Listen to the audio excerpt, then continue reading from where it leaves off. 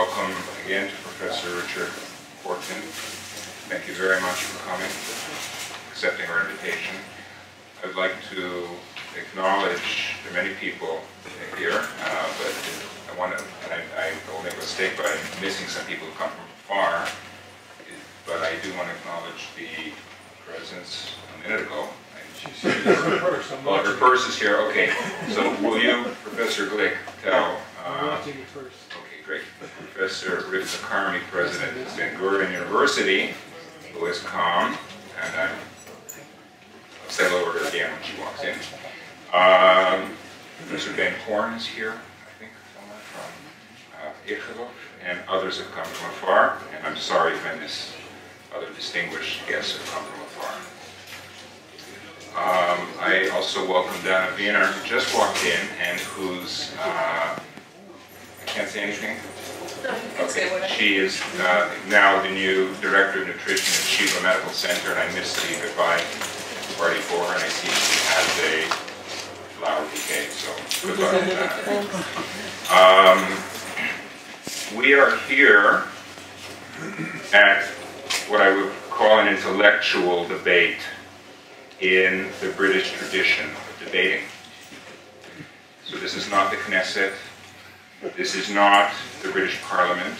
By intellectual academic debate, I think what I'm trying to say, and Professor Glick will clarify in a minute when I introduce the moderator, Professor Glick, and the debaters, is that we have a resolution, and the one of the contestants will be pro, one of the contestants will be con the resolution, but that does not necessarily reflect their actual opinion about the resolution. In other words, they are contestants on, I'm taking away all your, I'm stealing your thunder, I'm sorry.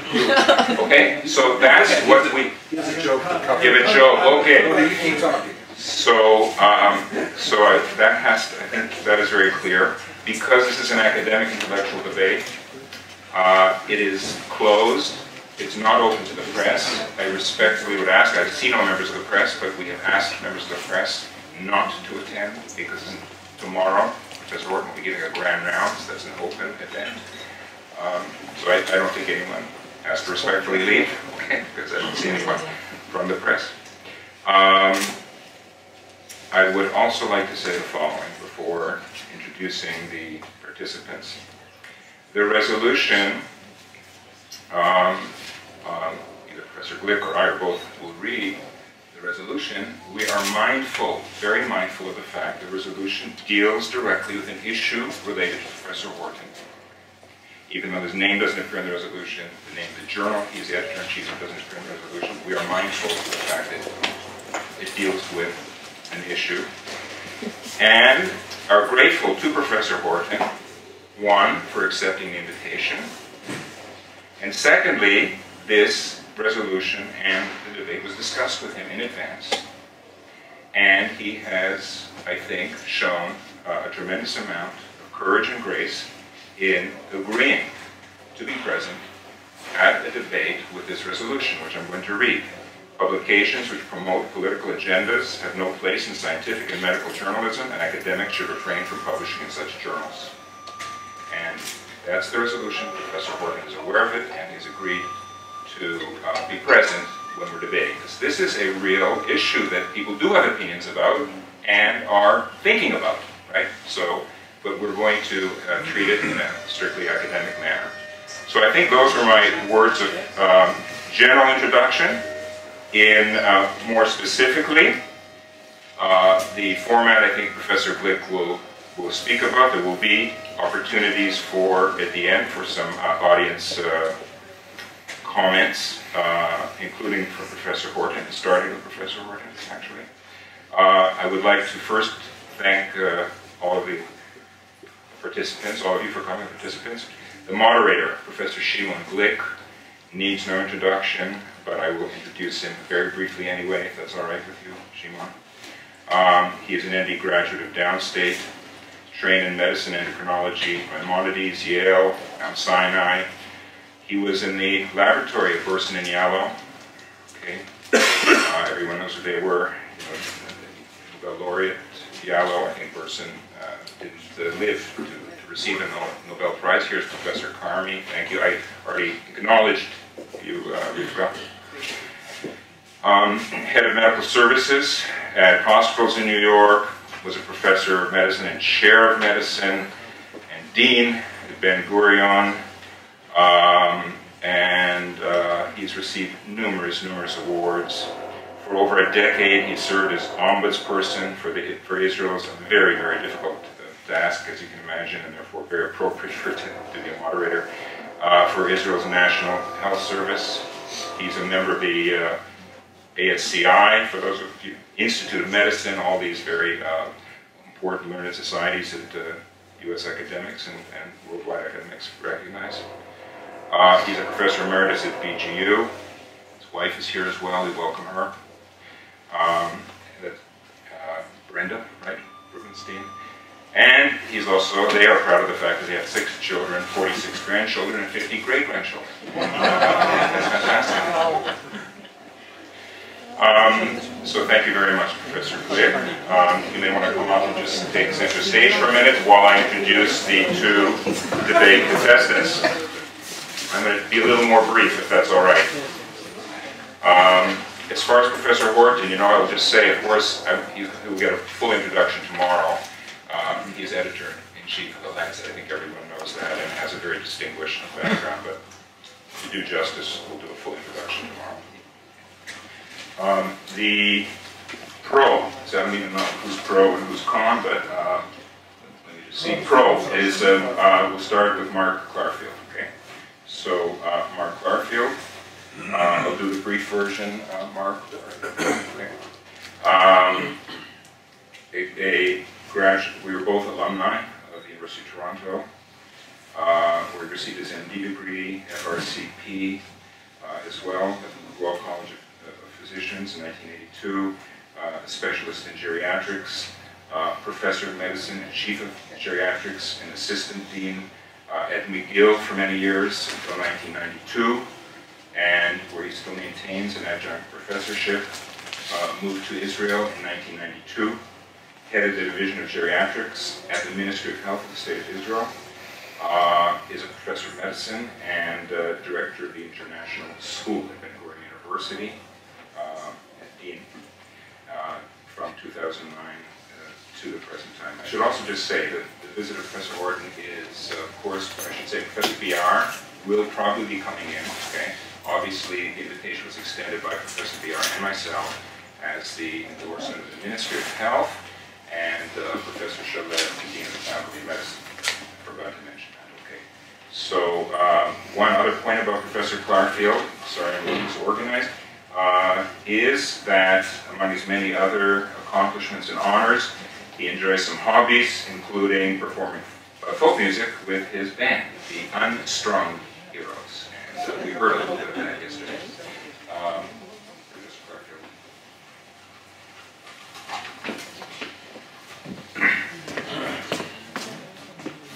And I believe that you were pro, so that means Professor Rael Strous is con, right? So very briefly, I have a long and short version.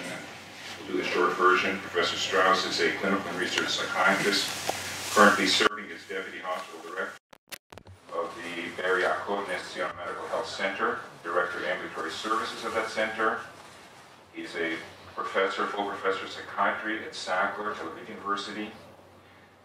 He has authored over 140 peer-reviewed manuscripts on subjects such as psychopharmacology, genetics, neuroimaging, psychiatric epidemiology, post-traumatic stress syndrome, and medical ethics. And we're very pleased that you agreed to come and we asked you. Neither of the contestants have compared notes with each other, right? So that's important as part of the intellectual debate. And I would like to call on Professor Shimon Glick to take over and moderate.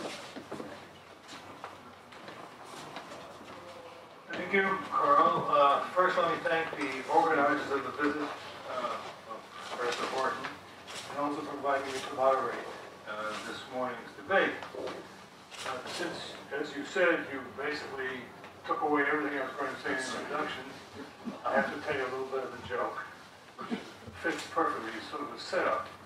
there was this competition for a job as minister in some church, rabbi, there were two candidates who came, and they were put in adjoining hotel rooms.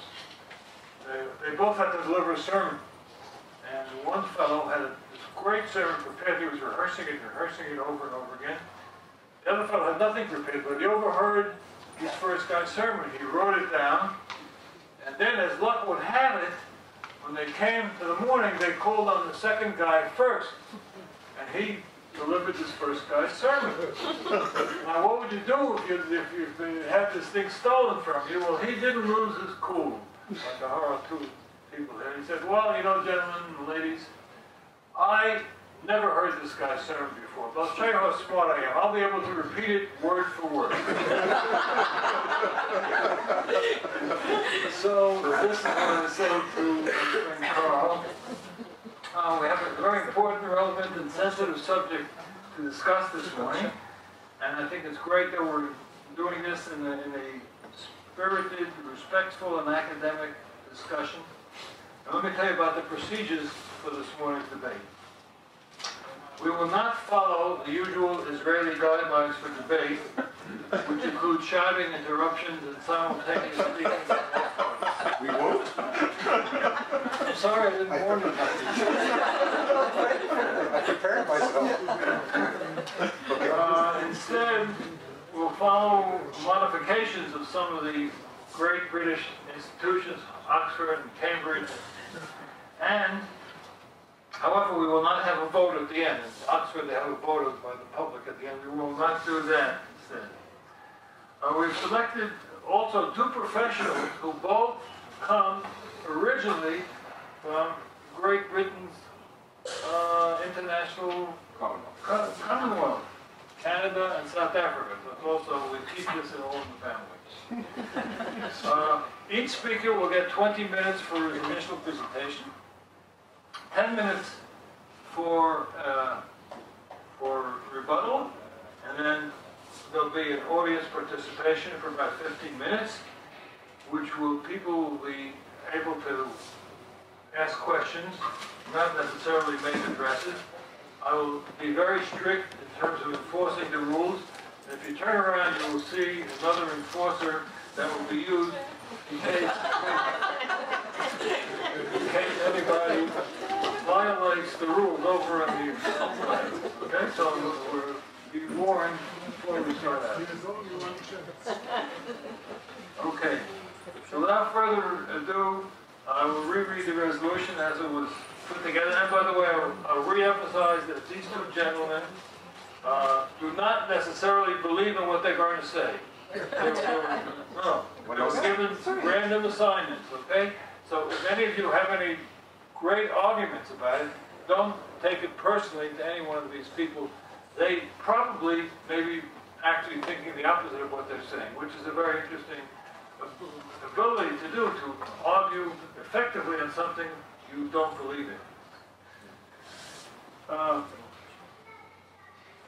The resolution to be debated, and I'll repeat it again, publications which promote political agendas have no place in scientific and medical journalism, and academics should refrain from publishing in such journals. Mr. Clarfield, please. I don't want to give you an advantage of journal, so I'm taking up my time.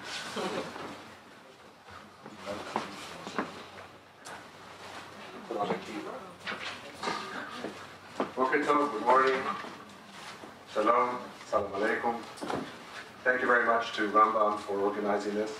Shimon, don't start me till I have a 15-minute introduction, then it's all right. I want to thank everyone. I don't want to take you to take my time. Only in Israel can you have some of your best friends here, the president of your own university, one of your sons, the mother of one of your other sons, friends, residents and old friends of my wife, and all kinds of other. This is a very special place, and I'm very grateful to all of you for all of the reasons. Okay, the clock can start, Mr. Glick.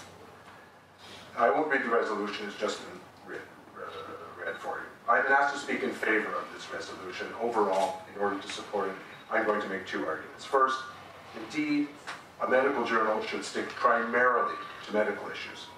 as that is its expertise, the expertise of its editors, its peer reviewers, and above all, the interest and expertise of its readers. Secondly, when a journal does deal with medical issues which touch on political aspects, say, for example, the relative size of the health budget versus the education budget, this journal must do so in a fair, disinterested, unbiased manner and must scrupulously avoid any possibility of a conflict of interest. I will return to these terms: fair, disinterested, unbiased, conflict of interest. A journal which breaks these rules, or is even suspected of doing so, and I'll come back to this concept as well, will suffer a serious and well-deserved blow to its credibility. I need not remind all of us that in academia, the only currency we really have is our intellectual credibility. Two related questions. What's the difference between a medical journal and one which deals with politics? And the second question, what is the harm of cross-dressing? What would it matter if a political journal talked medicine or a medical journal talked politics? I'll start with a couple of clinical examples. I'm in the Rambam Hospital, which I'm very impressed with. I haven't been here in 30 years. For example, should we screen for lung cancer in smokers? Clinical question. Secondly, in my own field and that of Dr. Professor Gillespie, geriatrics, should we use the anti-dementia drugs, the neprazole, rivastigmine, in the treatment of Alzheimer's? Two clinical examples. Let's play a mind experiment and submit an article on either or both of these to, let's think for a minute. Let's send this article to Foreign Affairs. Let's submit this article to the International Political Science Review. What would happen? So my esteemed colleague, what would happen? They would refuse this article. The editor would send these manuscripts back post-haste with a note, a polite note, I hope, saying that the authors must have erred and they really meant to send this to a medical journal. And why would the editor take this step? Well, clearly because neither the journal's editors nor its peer reviewers have the expertise to judge the contents of this article. Alternatively, let's think of a purely political question, which interests me deeply and probably everyone in this room. Let me think for a minute, what might that be? What might that be? Okay, clearly, any lasting solution to the 100-year-old conflict that we're in the midst of would be beneficial, especially to the health, and I use the word health in the widest Manfred Greenoy WHO sense of the word, health. Wouldn't it be good for the welfare and health of both peoples, not to speak of the economy, the culture, the environment, and a host of other benefits to our little conflicted area in this dusty part of the Middle East? My submission will be titled to a journal, "The Two-State Solution is the Only Way to End the Israel-Palestinian Conflict, an Evidence-Based Approach." A personal side coming out of role, I do believe that. Everything else you can assert, you can decide if I can do it or not. I would hardly think, however, of sending this article to JAMA, or to the Lancet, or even to the Israel Medical Association Journal. Appropriately, all of the editors would reject such a submission. Let's think up another issue of great relevance to humanity, including health. Let's think. Yes, global warming. Global warming. All of us, except the card-carrying members of the Flat Earth Society, would agree that global warming is a true danger, not just on the medical side, but to the very existence of our species. What could be more relevant to health than the issue of global warming? Another thought experiment, let's think of a study examining the comparative costs to society of wind, solar power, hydro, coal, natural gas, nuclear energy. Let's look at that. And you know what? Voila. There has been such a study recently published.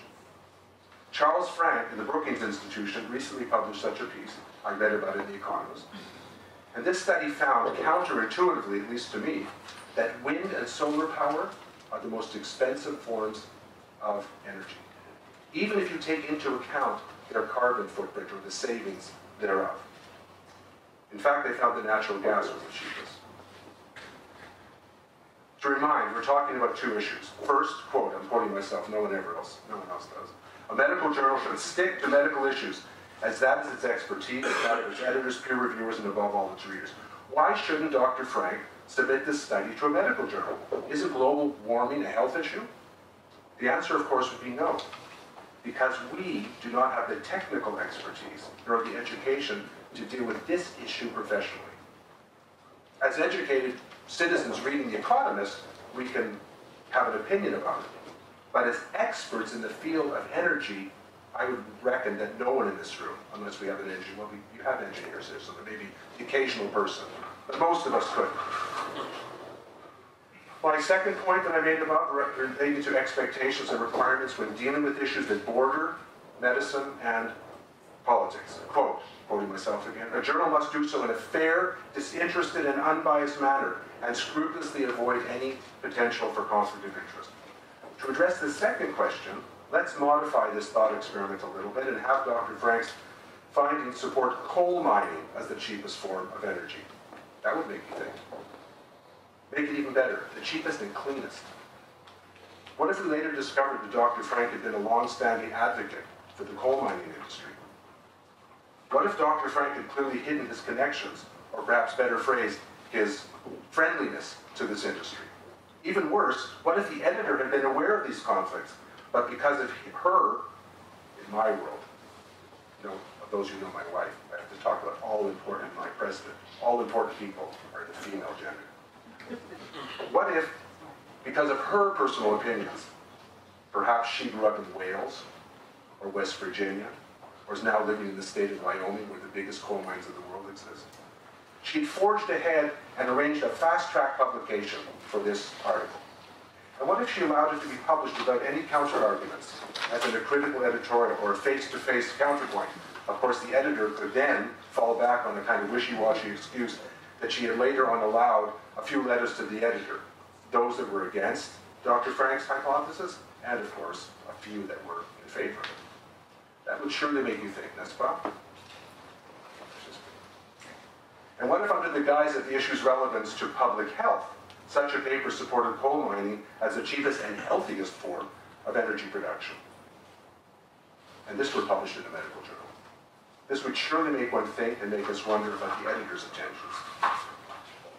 Let's now leave such a purely non-medical issue and move to one where medicine and politics intersect and interact, and where medical expertise would indeed be relevant to the question at hand. But before we do a summary statement, medical journals should stick primarily, not absolutely, primarily, to their expertise and to the subjects that readers expect them to address. Okay, let's think of another example of where medicine and politics intersect. Any ideas? Oh, something right here. Big Pharma, the drug companies. That's legitimate risk for a medical journal. And this will allow me to focus a bit more on the second subject I promised to do, the absolute need for fairness and the avoidance of even potential conflicts of interest. I addressed it earlier, but this will make it even sharper. Another thought experiment. Let's argue that overall big pharma, drug companies, does society more good than harm when it markets the Me Too drugs. Add an OH, add a CH, you got a new drug. And if an American medical journal were to tackle this complex issue, but consistently only publish one side, let's say that of big pharma, and say that the authors of such a contribution to the field forgot to declare a relevant conflict of interest, such as honorary or speaker's fees from the pharmaceutical industry, what would you think? Furthermore, what if it became clear that the editor, the Yankee editor of this American medical journal, were a card-carrying member of the Tea Party, or even a fellow traveler? When this all came out, what could, would, and should the editor of such a medical journal do? Well, there's only two options.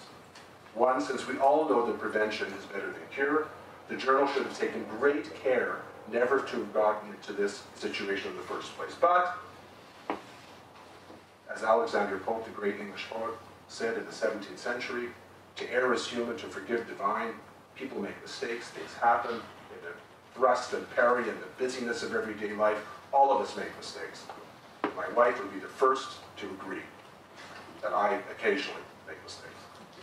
When they do, the scrupulous editor, being a well-educated gentlewoman, will of course swiftly apologize. Not only will she say, I'm sorry I erred, but even more importantly, she will make some serious amends. However, if she refused to do so, one might well question either her good judgment, or wonder about her basic sense of fair play, or even more seriously, be worried about both.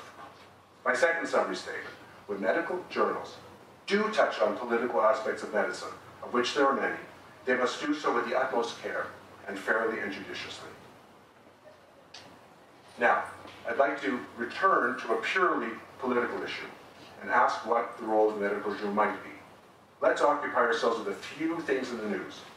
1, the conflict between Russia and Ukraine.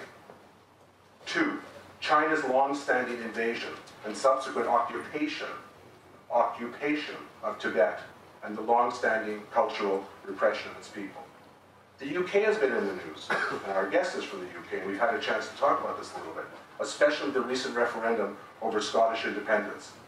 Freedom, Scotland, that would be my view. What about the United Kingdom's 400-year occupation of Catholic Northern Ireland? Some would call it Ulster, by Scottish Protestant settlers. Or finally, very close to us, and unfortunately a terrible, terrible situation, the civil war in Syria.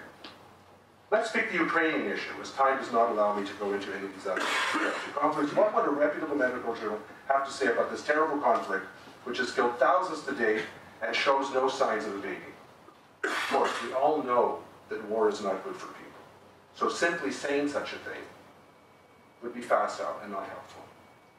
Again, I think we also might be a tad surprised were we to see a letter condemning Ukrainians in general and Ukrainian doctors in particular by a group of Russian medical professionals masquerading as being concerned for the poor treatment of Russian speakers within Ukraine. We'd be very surprised to see such a letter. Again, we might again wonder with some justice about the editor's judgment or sense of intellectual fair play. Of course, this is a moot point. I don't even know why I bring it up. Looking at journals around the world, and I did before this debate, CMAJ, JAMA, New England Journal, lots of journals, I could not find any such letters. I have now, I'm certain, clearly established that a respectable medical journal should not promote a specific political agenda. This as opposed to dealing fairly, I repeat, with the political aspects of relevant medical issues, to which it should devote some scarce resources. However, when a journal is seen to flout these rules, what should academics of goodwill to do? This comes back to our resolution. First, taking into account the origin of the word boycott, which was an Irish kernel, and I thought you, Professor Glick, were going to give us a bit of a history lesson. I would not. I repeat, I would not call for a formal boycott of such a publication. This would go against all of the rules and spirit of academic freedom. I would not call for a boycott against that journal. You might be surprised by my next statement, nor would I call for a formal campaign to oust the editor of such a journal which flouted these rules of objectivity, fair play, proper declaration of conflict of interest of both authors and editors. I would not. Rather, this is the publisher's job. He or she might be impressed by legitimate complaints by readers and customers or other commentators protesting a particular editor's practices. In the end, not dealing with episodes of editorial malpractice will only be detrimental to that journal's academic reputation. In the end, this is its only true currency, since, of course, none of us in this room care about money, power, prestige. Right? None of us care about that. Interesting. I find that there are rules and guidelines. Whenever one is in doubt, check the literature. There are rules and guidelines for this, clearly spelled out for such situations. And these can be found in the statements of the International Committee of Medical Journal Editors, to which many top-notch journals belong. For example, New England Journal, JAMA, Canadian Medical Association, the Lancet, and if I'm not mistaken, 12 others. For example, among other statements, we can find the following, quote, public trust in the scientific process and credibility of published articles depend in part on how transparently conflicts of interest are handled during the planning, implementation, writing, peer review, editing, I'm emphasizing that word, and publication of scientific work. The statement continues, I quote, a conflict of interest exists when professional judgment concerning a primary interest, such as the validity of research, may be influenced by a secondary influence. It's important to continue, and I quote, perceptions of conflicts of interest, perceptions, I'm quoting the ICMJE statement, perceptions of conflict of interest are as important as actual conflicts of interest. These guidelines are meant for authors, peer reviewers, and editors, but specifically with respect to the latter, the guidelines are very, very clear. Quote, editors who make decisions about manuscripts should recuse themselves. Let's see if that's not recuse. I also didn't know that. Recuse themselves from editorial decisions if they have conflicts of interest or relationships that pose potential conflicts related to articles under consideration. Again, why did I make this little detour? I think the rules are clear enough, and I think a reputable publisher would, of course, do the right thing once it was pointed out to them in a civilized, calm, and proper manner that the editor had transgressed. In academia, there's no place for a formal boycott, even if we're dealing with what we perceive as a bias, be it conscious or even unconscious. So what can the academic do, himself or herself, when faced with a clear example of bias, what they perceive as bias in academic publishing? A lack of fair play and a sloped trade playing field. I can offer 4 alternatives. 1, I would, as alluded to above, try persuasion. There's nothing better than a civilized and open dialogue, which is what I hope we're having today and what we've had so far. This would include letters, submissions, personal meetings, and even lobbying. If the editor were still non-responsive, either figuratively or literally, I would communicate first with the journal's ombudsman, then with its publisher, pointing out the lack of adequate response or redress of uncorrected lapses of the sort discussed this morning. 3, in the unusual but rare circumstance where these steps did not work, I personally would not submit to that journal, nor would I do any peer review for it. Finally, I would lobby my friends, colleagues, and wives to avoid submitting to that journal, but not to formally boycott it. In conclusion, I would like to speak most resoundingly for the resolution, which, to remind you, reads as follows. A medical publication which promotes political agendas has no place in scientific and medical journalism, and academics should refrain from publishing in such journals. End of quote.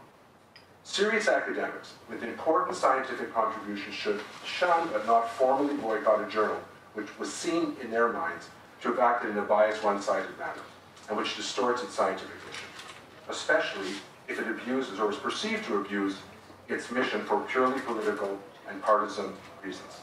I would strongly encourage serious medical scientists to submit elsewhere, just as I would recommend to the next Picasso to choose to hang his works only in a gallery which reflected his artistic values.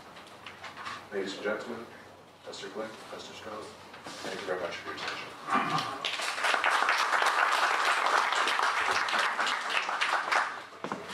Now we shall hear the other point of view. Professor Rael Strous.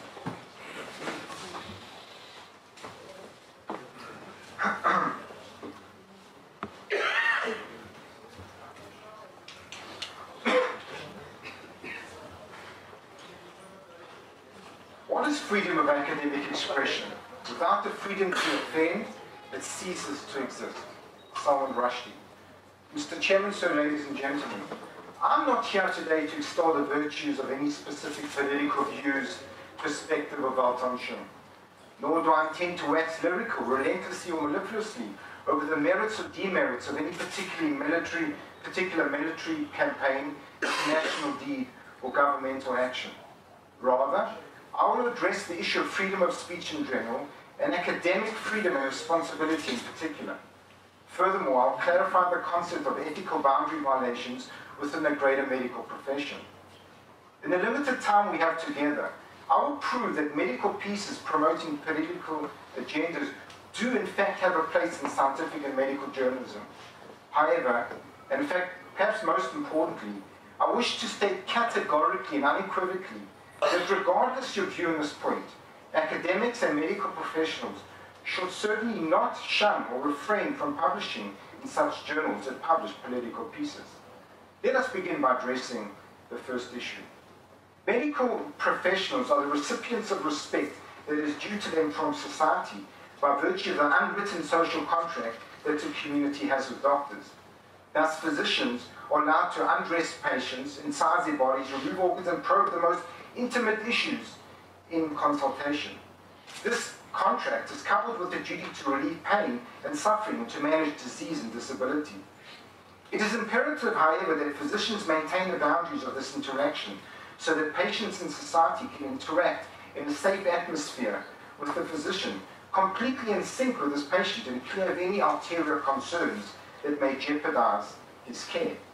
any political barrier between the two interferes with the unique interaction owed to the patient.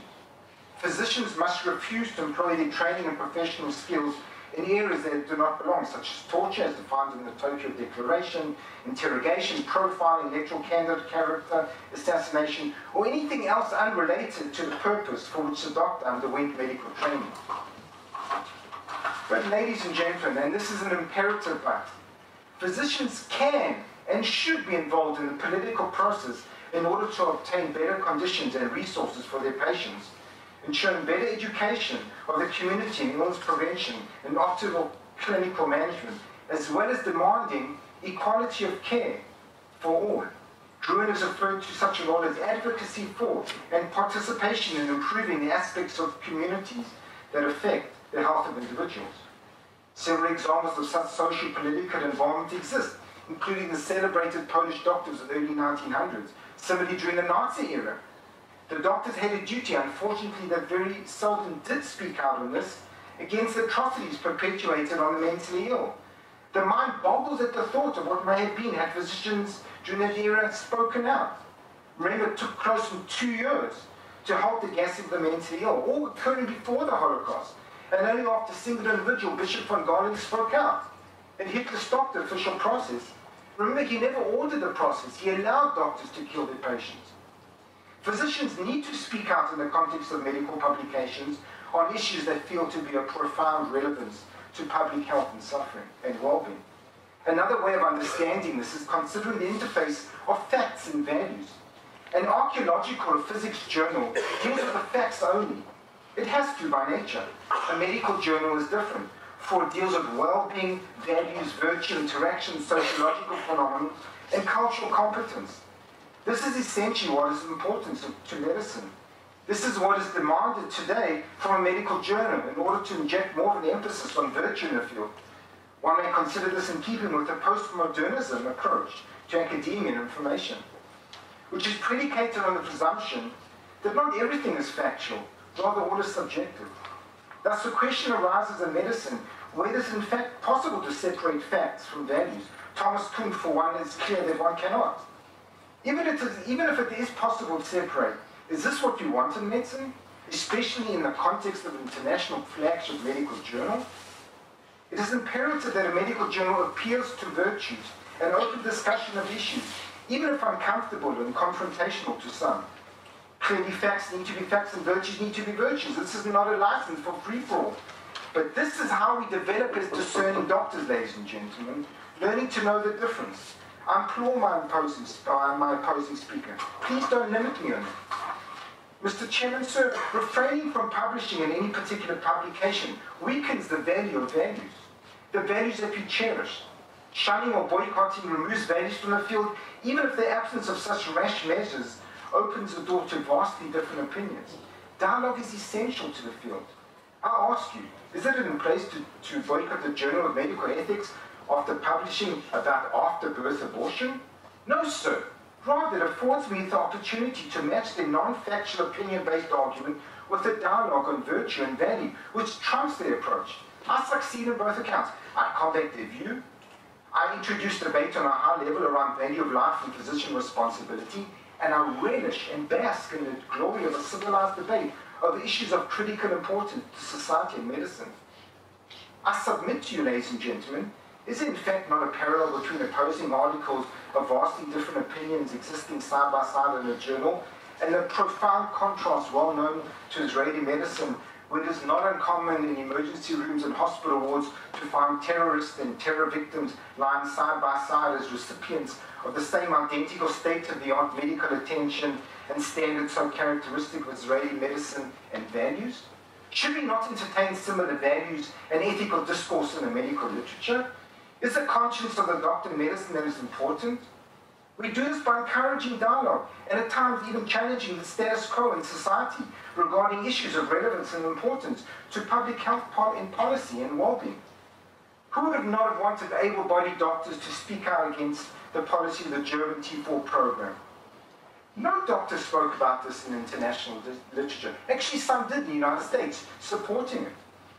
On this point, I quote the great American poet and author Ella Wheeler Cox. To sin by silence when they should protest makes cowards of men. I remind you that it was the British and Americans and the Canadians who were at the forefront of the eugenics movement, and not the Germans. However, it was the German doctors who actualized the program of eugenics based on synergistic goals of the medical professions and broader political forces. Our history would have looked different had physicians openly protested in the medical literature. Ladies and gentlemen, I therefore want to go above and beyond politics. Medical publications need to address fundamental concepts, including issues of conscience and virtue. This even includes at times trying to cultivate a healthy skepticism, even towards our own points of view. And that, ladies and gentlemen, is a direct quote from the written words of our very own chairman, Professor Glick, from a paper he wrote 20 years ago. Thus is an issue more than about me as an individual, me as an Israeli doctor. Einstein once quote, try not to become a man of success, but rather try to become a man of value. Mr. Chairman, so ladies and gentlemen, I'm not asking you to agree with the partisan political rhetoric in a medical journal. I'm not asking you to condone the falsehoods, inaccuracy, offences, and etc. However, I am asking you to agree that medical professionals have the ethical right and duty to stand up and make an issue of public health where they may feel one exists. If they do, I submit to you that this has to be carried out within the context of a medical infrastructure such as a conference, journal, institution, etc., and not through traditional political structures. To do so would be a boundary violation and consider an egregious infringement of medical ethics and professionalism. Addressing a medical journal, however, with a problem affecting public health is a duty of medical professionals. I implore you, Mr. Chairman, ladies and gentlemen, open your hearts and minds and rid yourself of cognitive dissonance and see the difference. I would, however, agree with Daniel Patrick Moynihan that everyone is entitled to his own opinion, but not to his own facts. And in the words of Chesterton, to have a right to do a thing is not the same as the right in doing so. However, as Hubert Humphrey once quoted, the right to be heard does not automatically include the right to be taken seriously. And herein lies the crunch, ladies and gentlemen. Do not fear taking upon such viewpoints. Do not fear exposing opposing views in the medical literature, whether they are a political stance or not, for what they are, be they factually, ethically, numerically, statistically, philosophically, etc. incorrect. Samuel Johnson once remarked, every man has a right to utter what he thinks true, and every other man has a right to knock him down for it. It may be that you, like me, do not want to be associated with such people, but I also don't want to limit their speech in any way, because that's one of the things freedom requires. Even if we allow people to be boorish and uncivilized, that doesn't mean we approve it. Do not make the mistake of thinking that you have to agree with people and their beliefs to defend them from injustice. Take them on at their own game. However, this is very different to that dirty B word, boycott. And this brings me to my second point, ladies and gentlemen, as alluded upon before. Even if you do not agree with me that medical publications with political content have a place in medical journalism, I wish to prove to you that medical professions should emphatically not shun or refrain from publishing in such journals. Let me explain. With rare exceptions, the progress of science and scholarship and academic work relies heavily on the free exchange of ideas between researchers. This is axiomatic to the process. A formal statement of this principle even exists for scientists in the International Council of Science, founded in 1931. Let me quote. The principle of the universality of science is fundamental to scientific progress. The principle embodies freedom of movement, association, expression, and communication. In pursuing its objectives and respects of the rights and responsibilities of scientists, the International Council of Science actively upholds this principle and in so doing opposes any form of discrimination or academic boycott based on opinions or views or stances of another. The open values of science encourage debate and discussion on the way to truth and preclude any form of embargo or sanctions based on the opinion of others. Mr. Chairman, so this cannot be stated any clearer. The principle of universality of science and learning clearly stands in tension with the practice of academic boycotts of individuals or journals. An academic boycott consists in a systematic withholding of normal professional relations from academics as a means to achieving some goals. And now, Mr. Chairman, sir, we, as Israeli academics, have often been the recipient of such policy. And now the proposing speaker is suggesting that we do the same.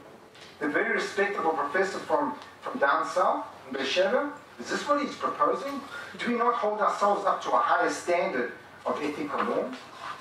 May I submit to you that shunning or boycotting a medical publication based on its publication of relevance to public health, despite overt political content would directly conform to the moral impermissibility of academic boycotts. Professional discrimination is inappropriate when it is based on considerations extraneous to ethical norms and criteria for excellence, such as political factors and affront to one's sensitivities. Open dialogue, on the other hand, is demanded, and it is there that there is such an offence, or even outrage, that needs to be confronted and purged. The principle of universality is morally grounded in two forms of consideration: the contribution universality makes to the value of science and learning, and the rights of individual researchers and research institutions, including journals, to be free from inappropriate forms of discrimination. Thus, shunning or boycotting an academic journal based on its publication of literature deemed to be inappropriate, no matter how offensive, will be downright unethical and in direct contravention of the ethical principles of scientific endeavor and professional values of medicine. Advances in science and learning are fundamental human goods. An essential property of this intrinsic good is that it is social and collaborative in nature. It is not simply that the acquisition of knowledge and understanding is facilitated by interaction with others. Rather, that the human goods of learning and knowledge include, as crucial features, their sharing and their transmission, a phenomenon that boycotting comes to obliterate.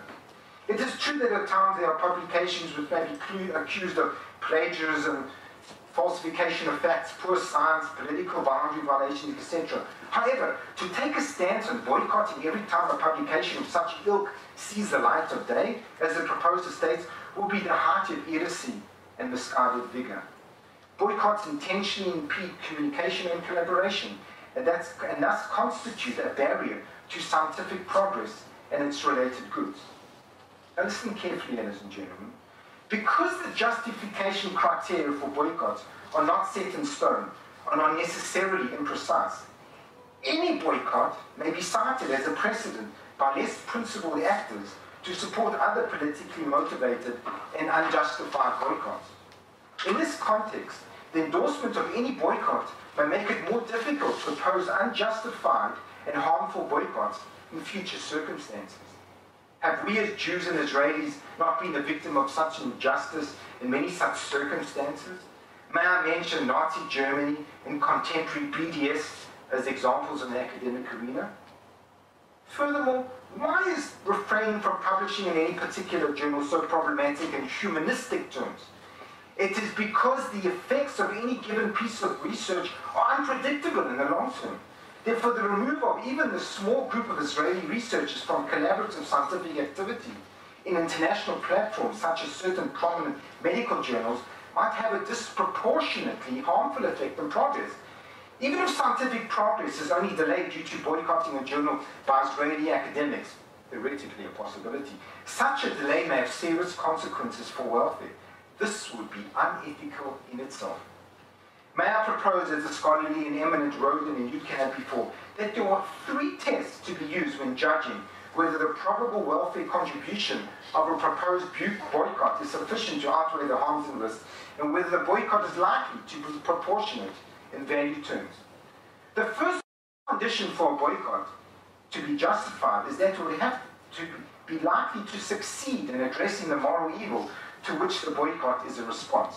If it did not succeed, the boycott would breach the principle of the universality of science and learning, with the costs and risks attendant on that breach, for no commensurate benefit. Mr. Chairman, sir, ladies and gentlemen, do you really believe that an academic boycott by Israeli academics of any medical journal, be it the New England Journal of Medicine or the Ugandan Journal of Snow Science, would have any effect? Even if you suggest that such anti-Israeli rhetoric clearly masquerading as modern-day anti-Semitism in disguise, and that all Jewish academics around the world should shun the journal. Do you really think that we can muster up all the international cabal of Jewish academics with the support of all the elders of Zion and their protocols, and that this will influence anyone besides ingrained anti-Semitic international Jewish control conspiracies? There's absolutely no evidence that previous academic boycotts have substantially contributed to the termination of grave evils. The academic boycott of my birth country, South Africa, which has sometimes been chided in this context, has been shown to have made little contribution to the end of apartheid, although it may have been partly responsible for what Neville Alexander a few years later called the scholarly backwardness of South Africa today. The second moral argument in favor of a boycott is that it be necessary, and that there is no other course of action that could reasonably be expected to bring about the desired results with few moral costs. If alternative strategies are available to ameliorate the moral evil, such as dialogue and debate, then obviously these should be pursued in preference to a boycott. Boycotting measures are thus normally the preserve of states, not academic entities or individual scientists. Because the intrinsic and instrumental value of science and learning is great, and the costs of its disruption are potentially severe, the third moral argument states that shunning or boycott could be justified only if it is an exceptional response to a grave evil. If boycotts were to be implemented in non-exceptional circumstances, they will paralyze and degrade the entire system of collaborative science and learning. Furthermore, universalizability imposes a moral obligation to engage in an academic boycott in every situation in which the justifying criteria for a boycott are met. Thus, any country with any form of considered injustice needs to be boycotted. This would destroy the whole fabric of academic dialogue and interchange of ideas. An important practical corollary to this suggestion is that it is unjustifiably and ethically correct to boycott against evils of lesser gravity, moral gravity, while abstaining from a boycott against actions high on the scale.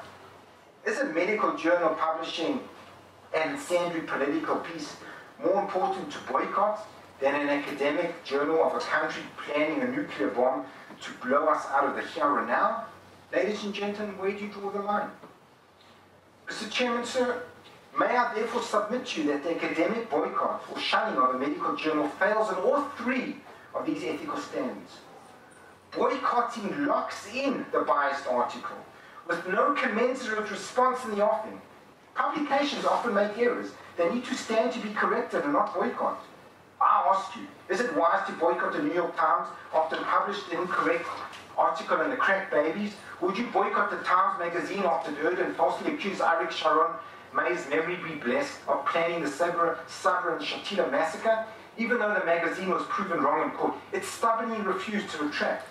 Boycotting, however, closes off the possibility of correction and betterment of important sources of knowledge. In conclusion, Mr. Chairman, sir, my aim today is not to discuss the merits or demerits of any particular published piece of literature in any medical journal. Rather, my goal is to reaffirm the value of open debate about critical topics that, although politically charged, entail profound effects for health around the world. Medical journals need to address issues of value, even if in so doing challenge the sensibilities of some and fail in the aim of fostering virtue in the field. Attacks on journals for publishing authors' concerns on issues of public health with political undertones threatens the integrity and independence of all scientific journals that deal with medicine and community health in general, and values and virtue in medicine, in the medical field in particular. As John Howard once put, it's too much to expect in an academic setting that we should all agree, but it is not too much to expect discipline and unvarying civility. And may I add, Mr. Chairman, sir, unwavering professionalism and a commitment to profound tolerance and forbearance. I thank you.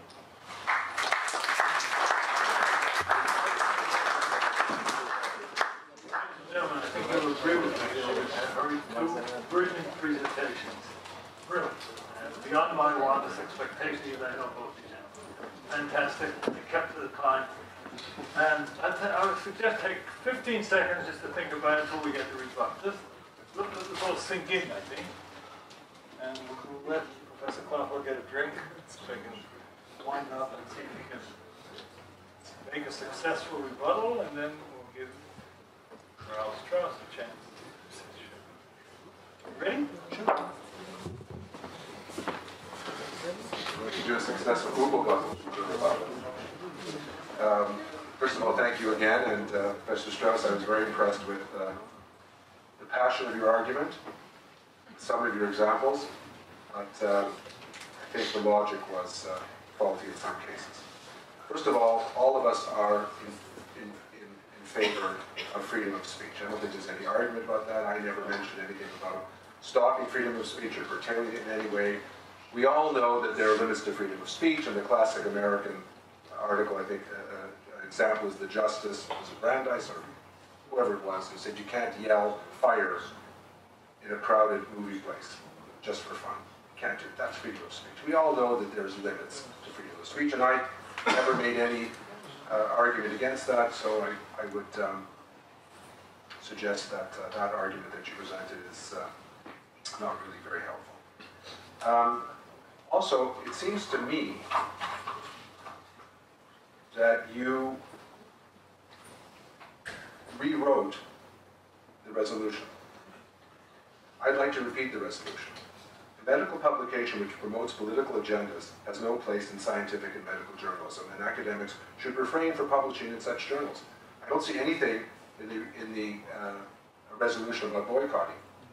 Despite the fact that it didn't say anything about boycott, I know that the word boycott is in the air, so I addressed it and made it perfectly clear that I was against the idea of boycotting. But I do think that it is the right. The second part of the resolution says, and academics should refrain from publishing in such journals. Are you suggesting that I should go look for a journal that I think is acting unfairly and try and publish in that journal just to kind of support medical journalism? Or do you think that, don't you think that the author, the submitter, has a right to pick the journal he wants to go to and to make value judgments on various levels about which journal he'd like to go to? The word shun, I wondered about using the word shun. Shunning, avoiding. I'll leave that open. Perhaps I'd be interested to know what the audience thinks. But I certainly think it's the right of a professional not to submit to a journal that he or she thinks is, I don't want to get in trouble again, she or she thinks is the right way to go. Also, you mentioned Nazi medicine as a kind of classical. Unfortunately, whenever we have an ethical debate, not just in Israel, but in many places, we always go back to our old enemies, the Nazis, because they really are the epitome of evil, and it would be hard to argue that in the good old days of the what was it called, the Beobachter, the Nazi journal, and I'm not saying any of the stuff we're talking about today, the journals we're talking about today, come anywhere close to that. No, I'm not using that analogy. But there is, of course, the doctors in Nazi Germany had an obligation to fight politically against the Nazi regime. That has nothing to do as people, not as doctors. Not as doctors. They had a role, they had an important thing to fight that regime in every way they could. As doctors, they distorted what they did by joining the Nazi Party and politicizing medicine. That's exactly what I'm afraid happens when we do not follow this resolution. Not that we all become Nazis, that medicine becomes politicized and we start having political debates about something that has that's a medical question. So I'd like to ask you directly, Professor Strous, do you really think that an article about global warming that compares coal versus natural gas belongs in the New England Journal of Medicine? Is that the place to discuss it? Or is it a place to discuss global warming as a a threat to human health, and therefore we defer to our engineer friends and say, tell us something. We have shown you that global warming affects human health in the following ways. And it's a serious, serious problem. It's one of the most serious, I would argue, apart from the asteroid hitting the Earth, which is not without the realm of possibility. Maybe we're not investing enough in asteroids, and maybe I should write something in a medical journal about that because it could destroy the world. But if you were to wanted to stop an asteroid from hitting the Earth, if you wanted to argue in a medical journal that an asteroid was, we needed asteroid defenses, which we do, you would then not have the debate in the journal about the best way to knock that asteroid out of the sky. Nor would you have a debate in the medical journal about whether fracking was more expensive or less expensive or polluted water more than other forms. You would, perhaps, not perhaps, you should have an article about the effect of fracking on human health, but not the technical side of fracking versus other methods of taking gas from the earth. So I think, interestingly enough, not surprising, since we're both reasonably intelligent people, at least you're very intelligent, I am in violent agreement with much, but not all of what you said. Thank you. Mr. Chairman, sir, with your permission, let's begin with correcting a few fundamental errors of the opposing speaker, the eminent professor from down south. First of all, regarding the issue of Nazi doctors, that is perhaps the most fundamental, most common error made by international doctors over the issue of for example, the euthanasia program. The doctors that participated in the euthanasia T4 program were not Nazis. There were 800 psychiatrists in Nazi Germany at the time. From my research, only about 4 protested it. The vast majority were not members of the Nazi Party, but they participated in the program because they thought it was good for the population. And there were not doctors that stood out and said, this is not okay. To just put them down and to negate it and just be Nazi doctors is a fundamental misunderstanding of that. Nobody stood out.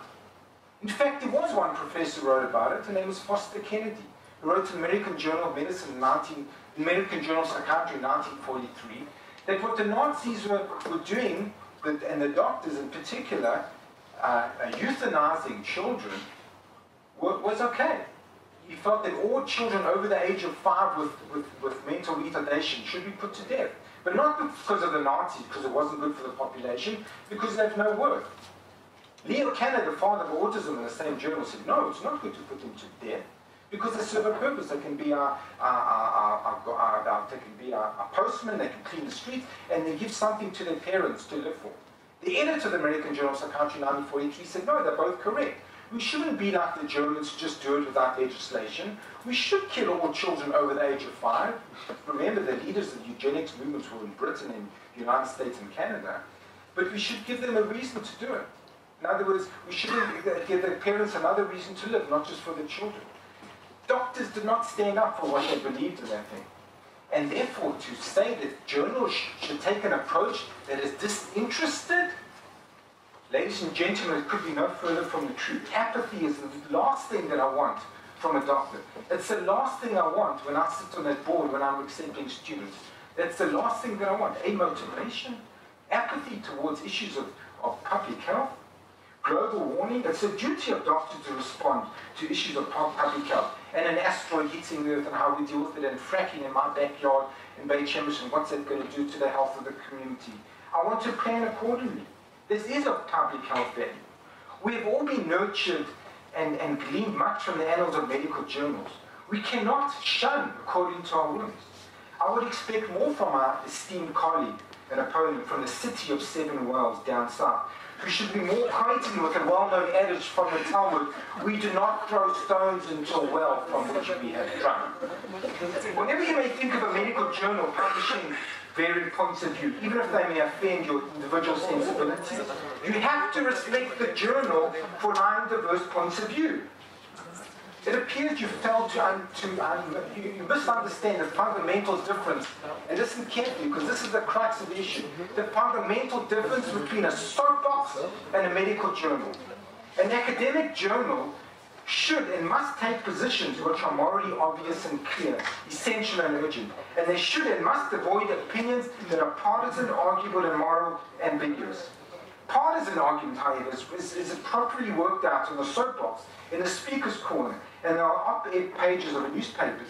These are spaces which allow for arguments, banter, wrong and right opinion clashes. They are boxing rings.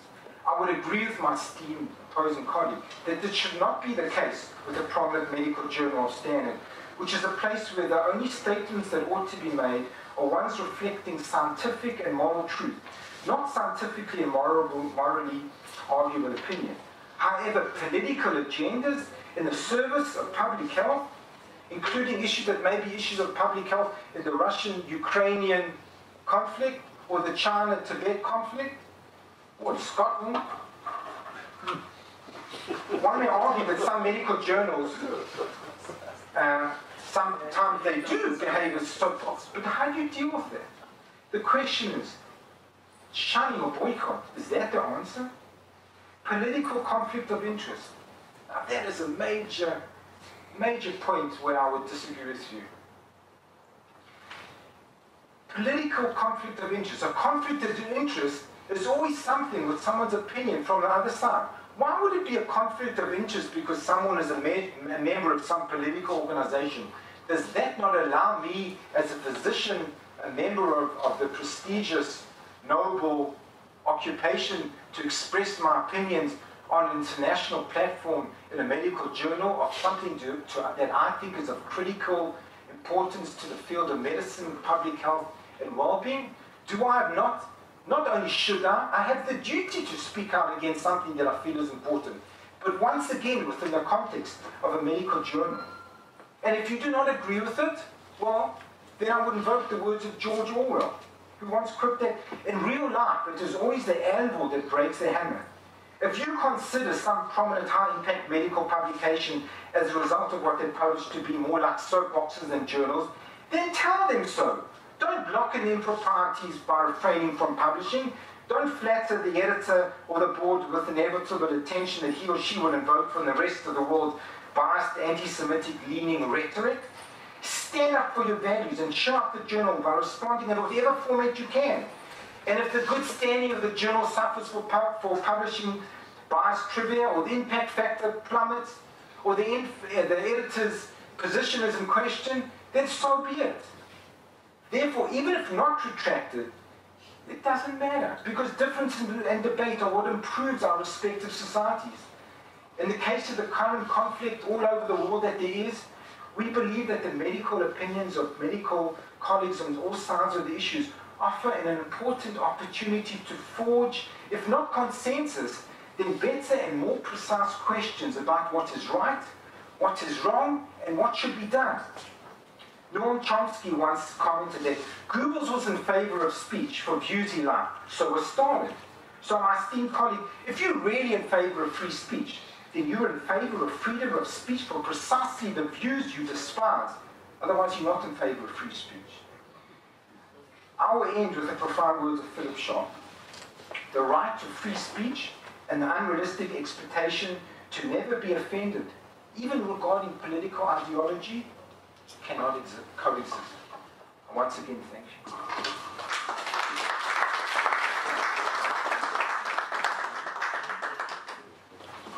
Thank you once again. Wow. Now the floor is open to questions. I think that Carl, you said you offered The prerogative. the prerogative. I'd love to hear the audience. Okay. The floor is open to questions, preferably questions, not speeches. Only question. Only questions. All right, we'll see. It's up to you. Professor BR, how are you? Good morning. Good. Thanks for coming in. No comments, no questions? Yes, sir. I would like to have a question, please. Speak up loud so we can hear. Once I asked a friend of mine, a physician, well, he read a book. He said, I read only New England. So why journals, medical journals, don't have a corner or section that deals with other information even political, or environmental issues, so that physicians get exposed to other material except for medicine. Well, do you want to address this question in particular person here, or? Yeah, I guess. Sorry. Well, I think you brought up a very important point, and I like to read books and I like to review books, and I find that the opportunity to review books for medical journals is shrinking. I used to review books for the New England Journal. I used to review books for JAMA. I do review books for the Canadian Medical Association. I'm embarrassed to say I don't know. Richard, there are book reviews still in the Lancet? I'm sorry, I'm embarrassed, I don't know. I'll let you go and check, Mark. Well, if there are, good. I'm not going to help out the fact that you don't read the Lancet. I did say I'm embarrassed to say I don't know. I don't read That's your embarrassment, then I won't help you. He's not boycotting it, though, I know that. Anyway, so your point is recently I received I wrote to the Canadian Medical Association, for whom I write reviews, and they told me they're thinking of closing the section. Now, the fact that the Lancet doesn't ask me to write reviews is probably why I don't know whether they do reviews. You'll probably send him a motion to. Yeah. He writes very good book reviews, by the way. Superb. I can attest to that. Yes. Yes, Dr. Glick. We generally. You ask your question to one of the two protagonists, please.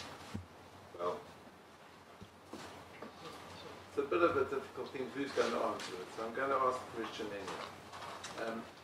A lot of what Professor Strous said is that we have to go according to the truth, and we have to go according. And modern medicine certainly holds the flag high of evidence-based medicine, looking for truth.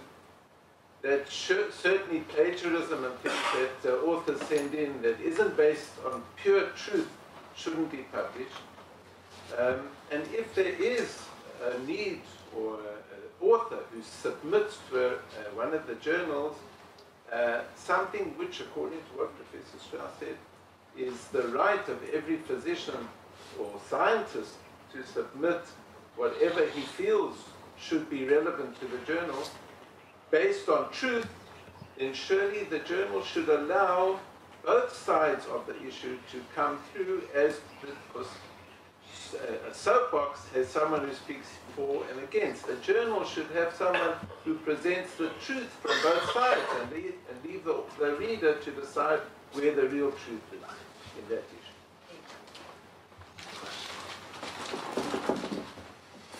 I think that's precisely the crux of the matter. When it comes to virtues and values, what is the truth? I think a lot of this is subjective, and that's what develops the physician who's reading the article.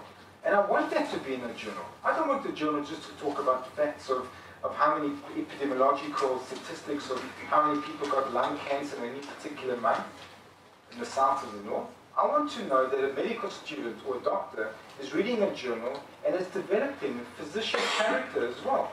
That's also part of the role of a medical journal today. And that, what's facts? I think when it comes to value and virtue, I think that's what makes the field beautiful, and it's very special. And I want that kind of sophistication to come out from the reader. And therefore a journal should particularly not talk necessarily only about factual versions of issues, and should encourage dialogue, because that is conducive to physician character development, which is the role of a medical journal today. Other comments, questions?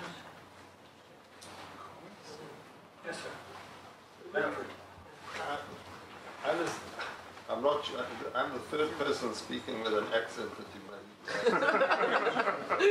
I think if we vote now, we're in the majority.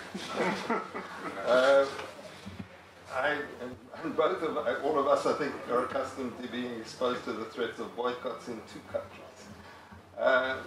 The question I think that should be raised, and I'm not quite sure who is for and against this at the moment because I got a bit confused between the arguments.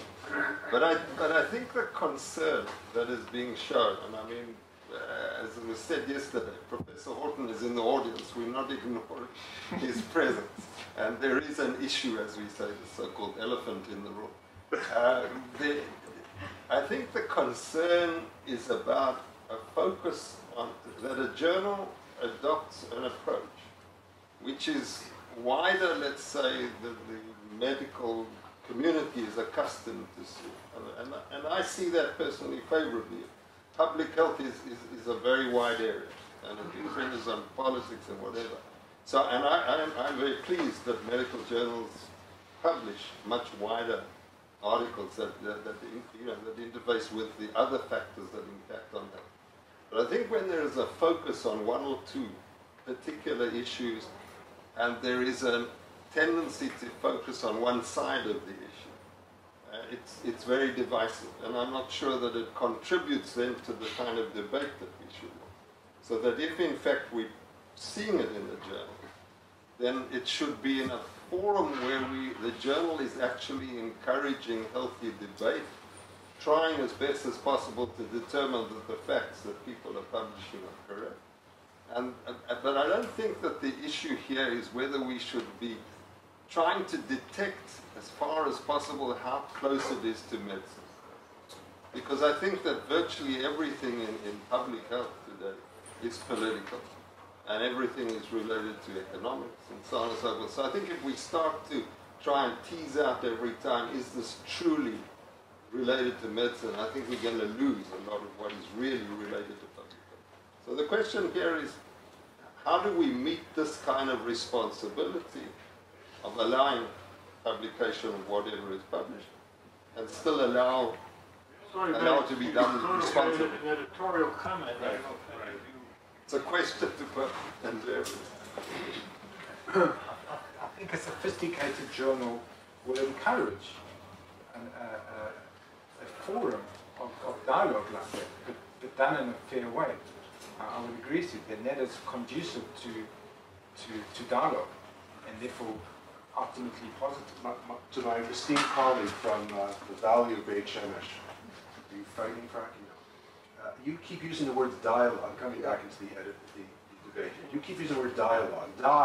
It means two. So are you in favor of a unilogue? Are you in favor of a journal, wherever it might be, taking a particular position and not having the other side be presented? Do you include that as freedom of speech? I think Because the point I made was not that they shouldn't address issues that touch on, that they should. Medical journals should address the issues that are relevant, the political issues relevant to health, but they have to do it in a way that is unbiased, that is open, that encourages dialogue. My position was not they shouldn't, but it should be done a certain way. You guys are now deviating from the program. You argue with each other. Okay, sorry. That's fine. We'll give you a chance to summarize, yeah? One more comment from somebody in the audience? Somebody has a hand up. At the very end. We're about to. What we're going to do is have 5-minute summary for the two speakers, and then my summary. Oh, fine. Well, I'll say something before. May I say something before you do that, then? Yeah, sure, please. So now we're okay. Is that all right? Okay, thank you. I don't want to give a speech, but as you said, I'm the elephant in the room, so I do want to say something if I may. The first thing I want to say is, I think holding this debate, I thank you for it, because I think it's in the highest standards of academic discourse to have a debate like this. And I think it's a great tribute to you for A, having the courage to invite somebody like me in the situation, and B, holding a debate like this where we can discuss in a serious, intellectual way different positions about what is, we all agree, a difficult area. So the first thing I want to do is to thank you and commend you for this debate. But now I'm going to disagree with everything Mark said. This resolution is in two parts, and it's important we separate those. The publication publications which promote political agendas part, and the academics should refrain from publishing part. Now, the issue about political agendas, let's just be very clear what these words mean, because it's very easy to lose sight of words. And as an editor, I'm very interested in the meaning of words. Political has a very precise meaning. It means relating to the government or public affairs of a country. That's all it means. An agenda means things to be done. So, is medicine unrelated to government action or the affairs of a country, the public affairs of a country?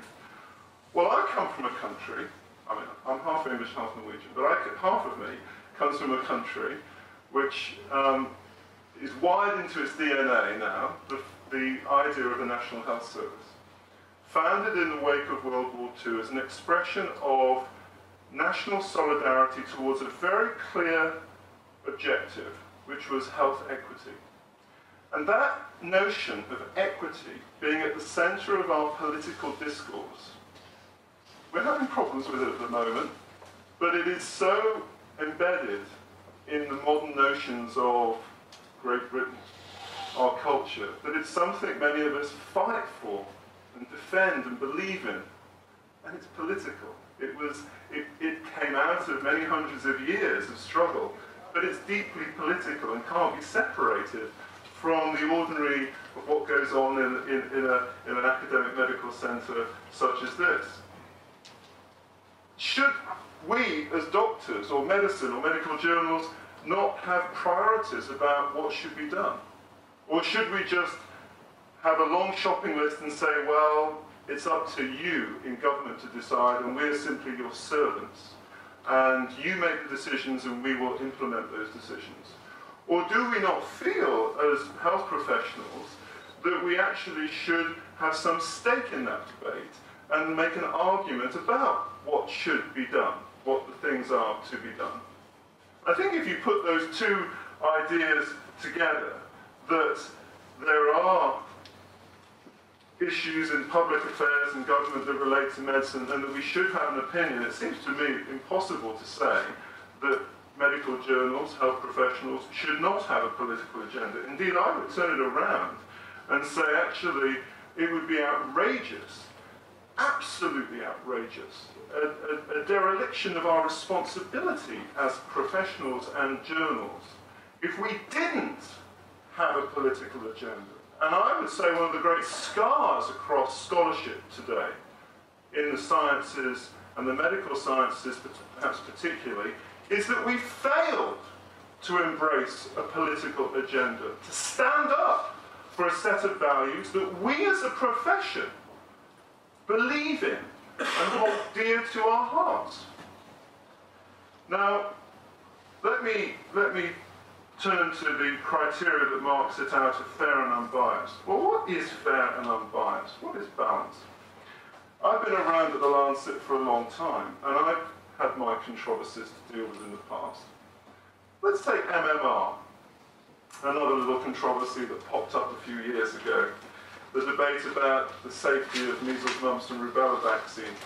The media interpreted fair and unbiased to mean that whenever there was an interview on the radio, you had 5 minutes for the people who thought the vaccine was safe, and 5 minutes for the people who thought the vaccine was dangerous.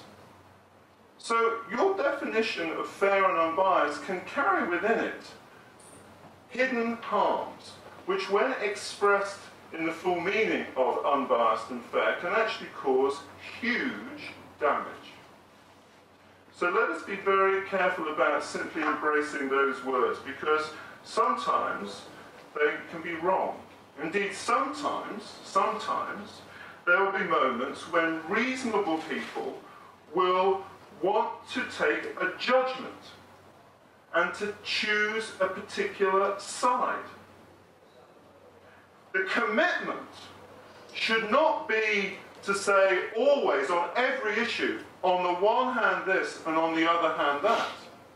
The commitment should be that if one is going to take sides, then one opens one's publication up to a full and frank debate after you've taken the side. The great criticism would be that if we published a piece that took a side of an argument, and we then closed our doors to all of our critics, that would be deeply wrong, and it's something we would never do.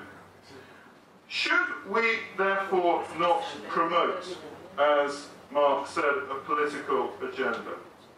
Well, I've mentioned the NHS already, but there are many other areas in health and medicine where we should most definitely be promoting a political agenda. But each journal will have its own political agenda, and that's deeply good for pluralism in medicine.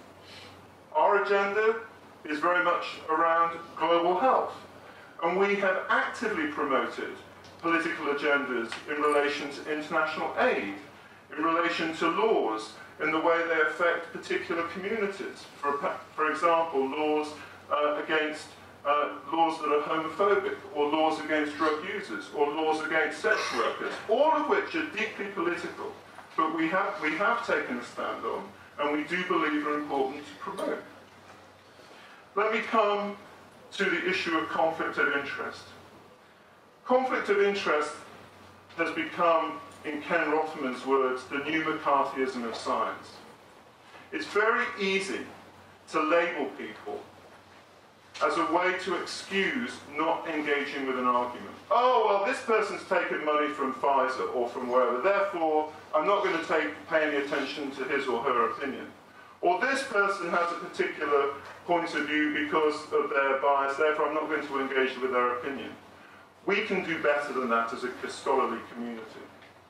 We can do better than that. If somebody poses an argument, let's engage with that argument. One person's conflict of interest is another person's experience. We once had a policy at the Lancet of not having reviewers, statistical reviewers, who worked within the pharmaceutical industry. And we had one particular statistical reviewer who argued, so you're saying that simply because I work in pharma, I have such a conflict of interest that I can't deliver a scientific opinion. And we had to sit back and say, you're right. That's a really crazy, stupid policy. So be very careful about letting labels get in the way of making good arguments. Now, on the subject of boycott, I think we're playing with words here. The resolution was academics should refrain from publishing in such journals.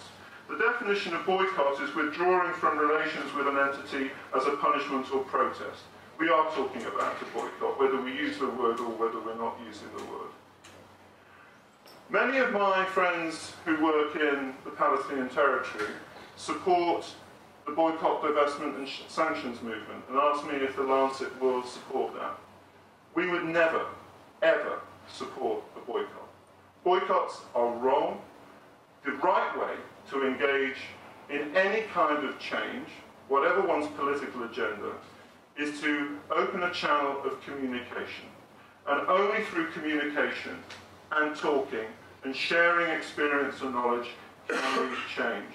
So we must resist, we must condemn boycotts in every possible way and see communication as the only way forward. So I agree with both of our speakers when they emphasize the importance of dialogue. And indeed, that's why I'm here. I'm here to listen and to engage in dialogue. And I've only been here just over 24 hours. But I've already learned a great deal. And I believe we can turn this experience into something very positive in the long term.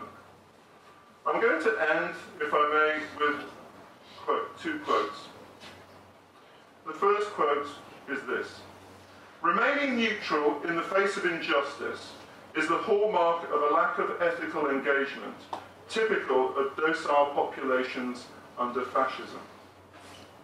The second quote: health workers should not stand by while injustice leads to the death and injury of civilians in a conflict that could be prevented. Who wrote that? The people who wrote that were actually Jewish health professionals living in South Africa. And they wrote that in the Lancet at the end of August this year.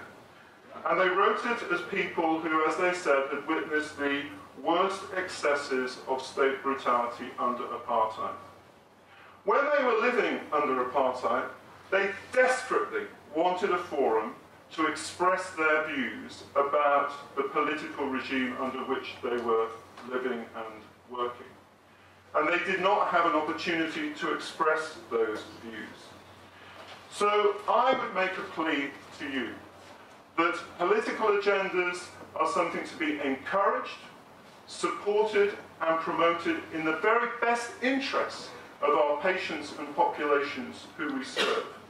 And that we should not only not refrain from publishing in journals, but we should engage with journals even more strenuously when we disagree with them, as you have shown by inviting me here this week. Because I promise you that by engaging with those journals, those editors, you will change their minds. You will educate them and show them to take a different path, and by that process lead to something better. So I want to thank our two speakers, who I think did a brilliant job, thank our chair, and thank you for giving me the opportunity to say a few words. Thank you very much.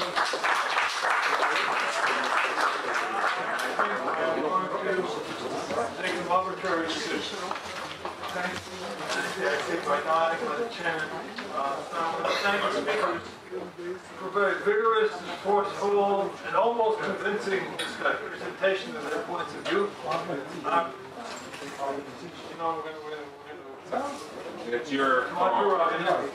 I'm Unless you feel very strongly. Ends the game. Mark. I don't mind whatever, I don't mind I'm making going to be it, arbitrary. it's up to Shimon. I don't mind. Professor Glick is the moderator. Sorry, you'll forgive me. Okay. Kipper this week, you'll forgive me. I'm reminded of they're both so convincing. I'm reminded of the rabbi and his wife, two people came in front of the rabbi and they both presented their cases, and he said, "You're right, and you're right." And the wife said, "How can you say that?" He said, "You're right too." So that's the sort of now I'm going to take the prerogative, which is illegal and inappropriate, to give you my opinion of this whole thing. That's right. Okay? And I think we live in an era now where medical schools are asked to have social accountability. And we also we have the undisputable data from all over the world that health is not a function merely of provision of medical care. And that the major factor in health of populations and of people is poverty, wars, and that kind of thing. So, the Lancet, several years ago, gave a statistic that 3 hours of military expenditure in the world is enough to wipe out 8 infectious diseases. That came from the Lancet. He reads a lot. What? Yes, thank you. Okay, I quote the Lancet. So decisions affecting poverty and war are clearly political decisions, but health decisions. So I would agree strongly with Dr. Horton that there is a place for political agendas in general medical journals. I think the journal of the left nostril does not necessarily have to take a political position. But a journal like Lancet, New England, JAMA has a role and a duty. I think you expressed that very, very forcefully last night, and I would agree with that. However, politics has ethical standards as well. There's clean politics and there's dirty politics. So I think justice is a standard in accepting research articles, which are held to a very specific standard. There's also a standard for political articles, and there's disagree with you, Dr. Horton, that there is a problem at times of conflicts of interest on the part of writers, and there is a place not to permit factual distortions, invective, and the like. And great care, much more care has to be exercised in publishing political articles than perhaps research articles. And if a scientist has the choice of writing an article and submitting it, I think it's his privilege and his duty to decide in which journal he was going to submit it. And if he feels that a journal violates regularly scientific basis, he won't send an article to a journal that violates scientific research publication. And the same thing, if he feels a journal that violates integrity in politics, he has that right and privilege to make that decision. I think it's not a boycott, but I think that's a decision. And there are plenty of journals around. So you have a duty as every editor to keep your journal at the highest standard in all respects. I think that's clear. From what I know of the opinion of both debaters today, then they took positions. They both agreed with each other that I know. Okay? And I think they more or less agree with what I said here today. I think we've given you a very exciting morning and stuff to think about. And I'm really grateful for the opportunity and the privilege to stand before you as the moderator and wish you a Happy New Year, whatever's left of it. And thank you all for this privilege. Thank you.